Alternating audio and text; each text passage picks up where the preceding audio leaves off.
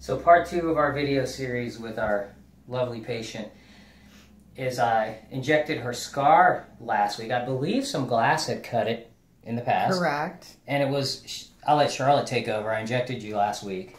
The glass went so far into my arm, it took 3 surgeons to get it out. The third was an orthopedic surgeon. Wow. Because the glass was laying flat against the bone and they couldn't get a hold of it. So they had to cut inside there to get to it. They finally got it out and they had a huge lump and a scar there. I got an injection in the scar last time when I was here, and the scar is just so minimal now.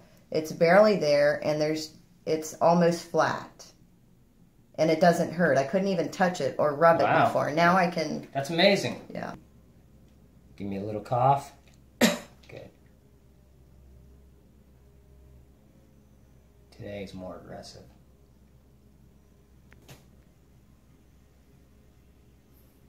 That's it. Thank you. Good. You can hold.